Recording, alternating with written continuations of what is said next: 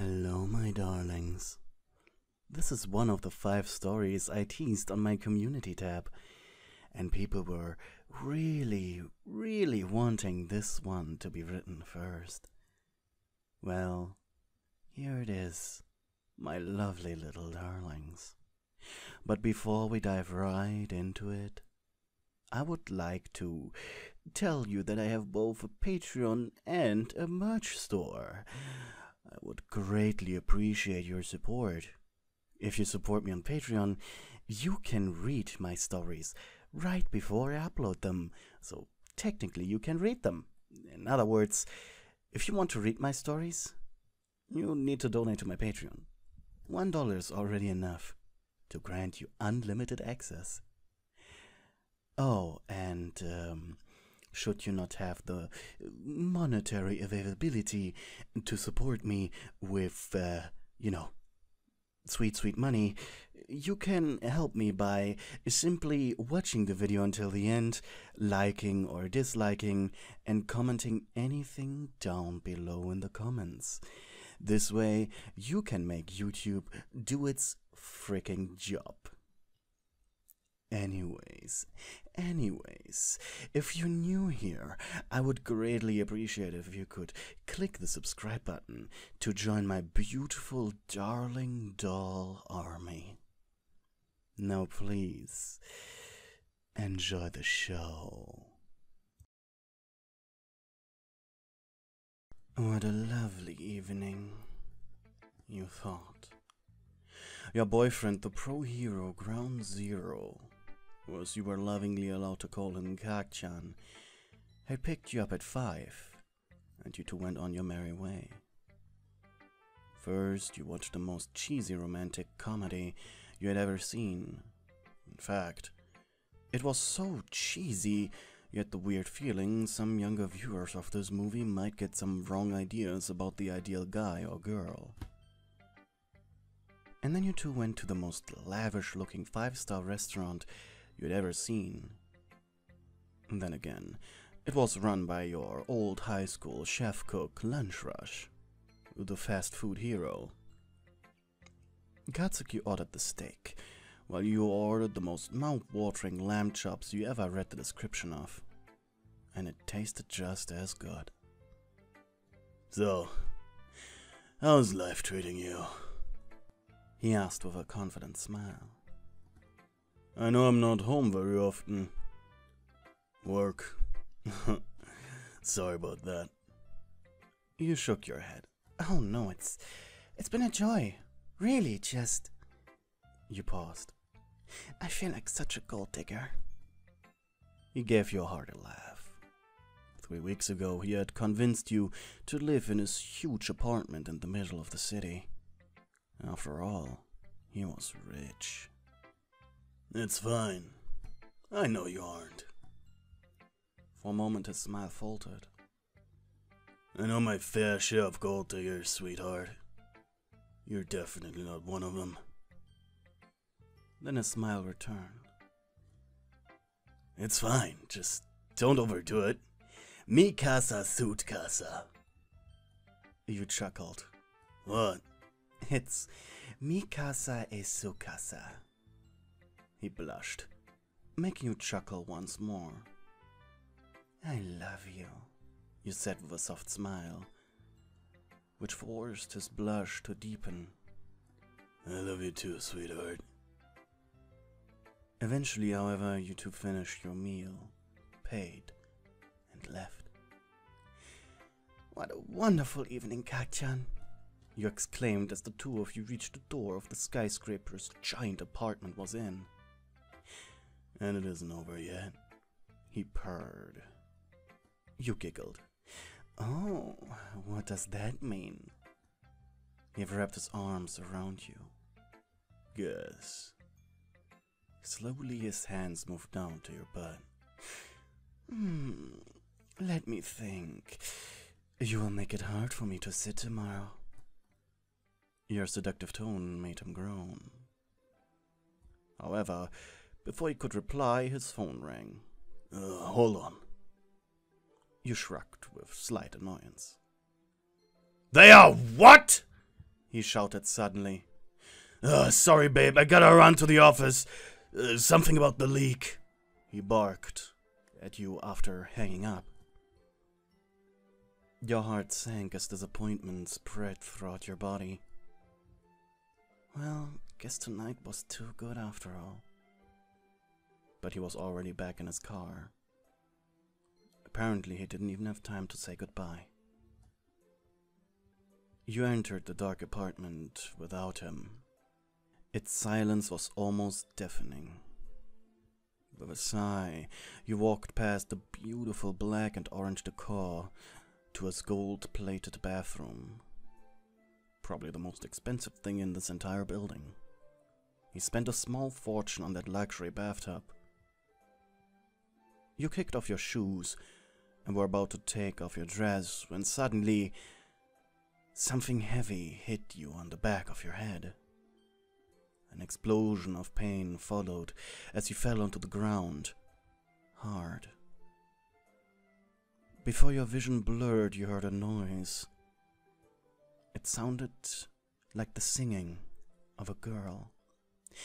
I'm on the moon.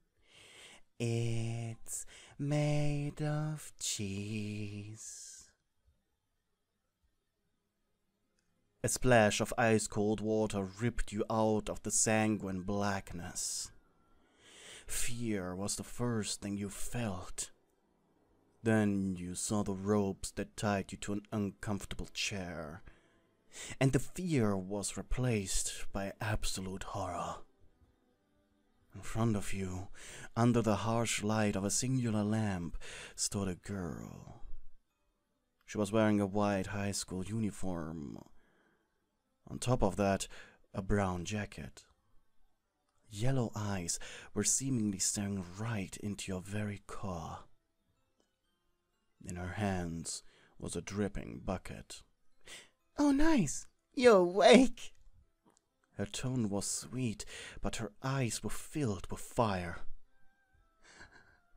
Who are you? You croaked. And she smiled. Oh, did Bakugou baby not tell you? She giggled.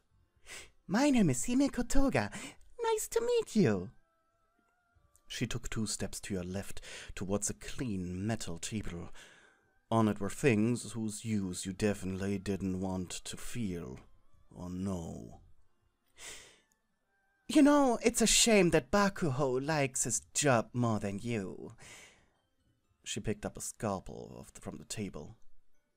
That way you would probably have a much better evening tonight. She walked over behind you.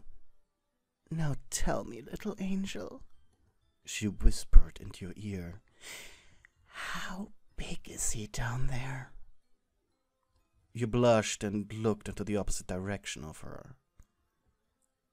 Toga chuckled. That means either he's really big or terribly disappointing. She walked back in front of you before she slowly traced the scalpel along your skin. It produced a gross scratching noise inside your head, and small stings of pain whenever the sharp blade penetrated the skin, just a bit. Once she reached the back of your hand, her body stopped moving entirely. Your breath hitched. And then she slammed the tool into your hand, nailing it to the chair. The pain ripped through your body like a flash, and you screamed. Your eyes filled with tears. With bloodied hands, Toga grabbed you by the chin, forcing you to look at it. Blood was slowly oozing out of the wound, while your hand trembled ever so slightly from the pain. This is actually my favorite part. The moment when they understand that they're not getting out of your life. She gloated. He will find me soon enough. You coughed. Without saying another word, Toga grabbed her scalpel and yanked it out, eliciting another scream from you. The blood now leaving your body faster. Such hope. Such anger. You hate me, do you? Asked the monster in front of you. Why are you doing this? You cried. Love? Nah, that's what usually is the reason for me, she moaned. No, I just really hate Bakugou. The pain in your hand slowly turned into a numb pounding, giving you just enough strength to collect your thoughts. What do you want? Information? The girl giggled with glee. No! I learned from experience that torture doesn't give you the information you want. No. I just want... She put her thumb under her chin and thought. I just want him to suffer. She walked back to her metal table. I'm feeling this tonight. You heard a loud clong behind you. Oopsie, a bit on the heavy side. I like that. Your body began to rush with adrenaline when she came back into view, a 2x4 in her tiny hands. Without as much making a single sound, she swung it straight into your chins. A disgusting crack filled the room, before your whole body convulsed with agony. Sorry, I really didn't like the look of your legs. They were too... What's the word? Perfect. You couldn't bear to look at them, but she forced you to by grabbing the back of your head. Seeing the broken mess that was your legs, you could no longer hold it in. Hot liquid shot up your throat, and with a grotesque gurgling sound you vomited all over yourself. Tears now streaming out of your eyes like a waterfall, while snot hang from your nose. Ugh, I always get so ugly at this stage, she muttered. Her next swing hit your head. Not hard enough to knock you out, sadly, but still a powerful enough blow that made you see spots of a muddy purple and a dark brown. Now blood mixed with your tears as you quietly wept, while your head hung slump off your shoulders. I can't decide, she shouted behind you. With a cartoonishly evil grin, she pulled the table up next to you. On it were various blades, needles, and other things. Some were looking rusty, some covered with dried blood, some clean. Your eyes widened in horror while you stared at a serrated blade about the length of your foot. I feel as if showing these to people is always more enjoyable than only showing you one at a time. Her hand floated dangerously close to the serrated knife. With panic, you moved your head to the opposite side of it. That one! You spouted out quickly. Toga raised an eyebrow and grabbed something on the left. This one? Isn't it a little boring? It was a pair of tweezers. I watched too many shows where they use these, but fine. She kicked the table away and aggressively shoved them under a nail of your unharmed hand, sending a stinging pain down into your gut. This will hurt. She paused. More than you think it will hurt. Like, no joke. She giggled. Happened to me once.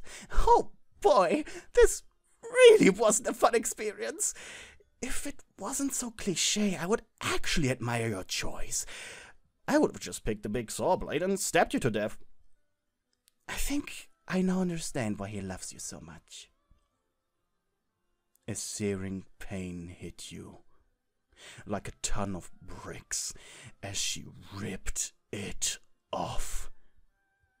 It hurt so much, you thought you'd pass out again, right then and there.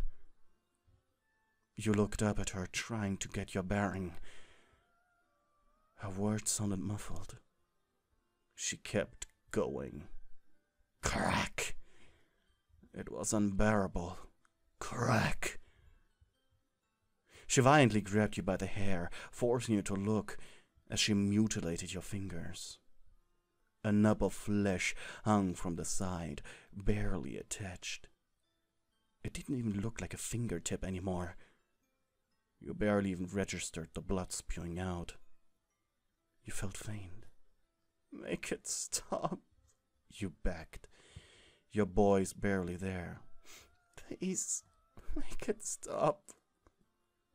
She didn't say anything. Crack.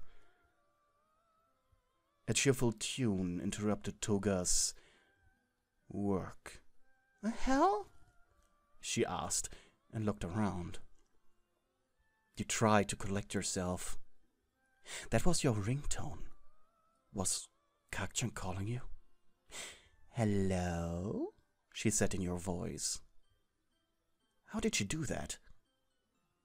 But your body was too weak to say anything. Hey, where are you? He asked.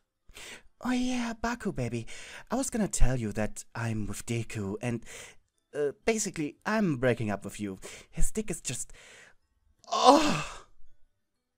Quiet filled the room. Hey, Kakchan, she said with Deku's voice.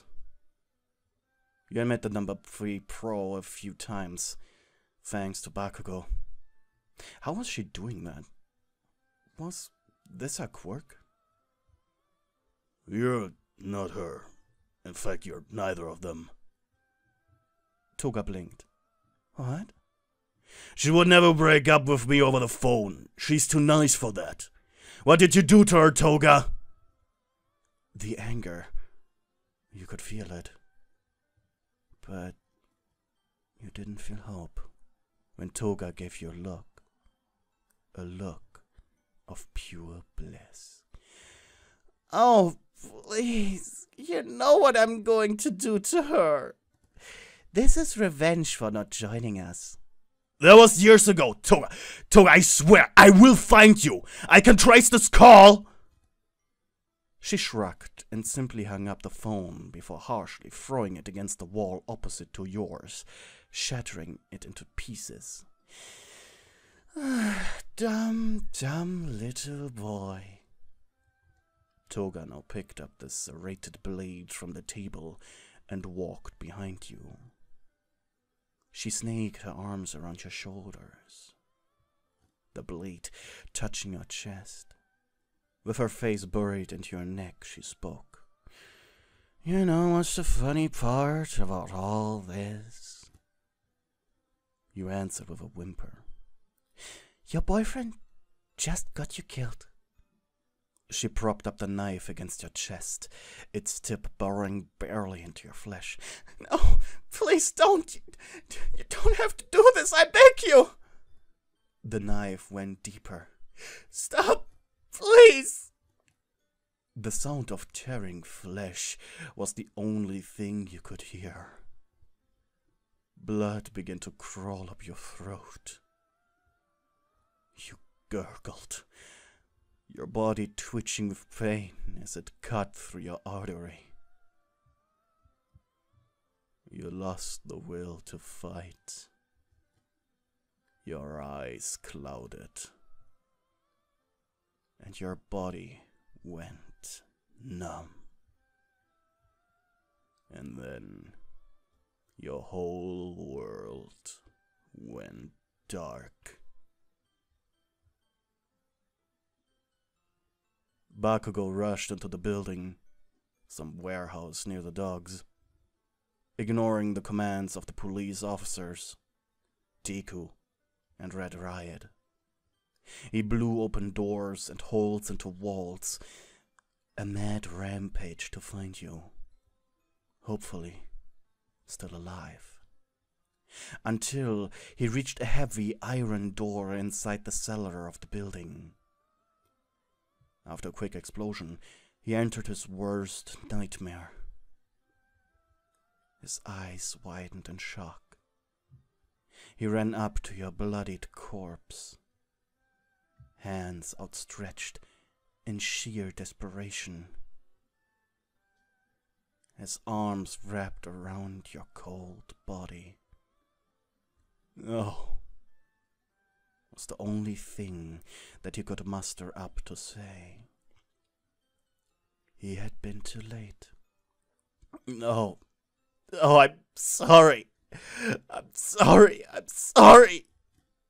Something had broken inside of him. The world around him froze as the will to live left his body. He desperately held you close, hoping you'd make a sound. Somewhere behind him, numb footsteps came closer. "Oh no, Kachan!" shouted Deko as he marched over to him. "Leave me alone!" he cried as the hands of Deko and Red Riot were trying to pry him off of you. "Stop it! You're hurting her!" "She's dead," muttered Kirishima with a pain-filled voice. "Oh, stop saying that! She will wake up any minute!" "But, Kachan," "Cut it, Deko," barked the redhead. "Let him mourn." Bakugou buried his face into your chest as his hot tears ran down his cheeks. "I'm sorry," he wept. "I'm so sorry." Deko and Riot took a respectful step backward. Eventually, Bakugou took a deep breath and gently laid your corpse onto the ground, 2 fingers moving up to your eyes, closing them shut. "Goodbye."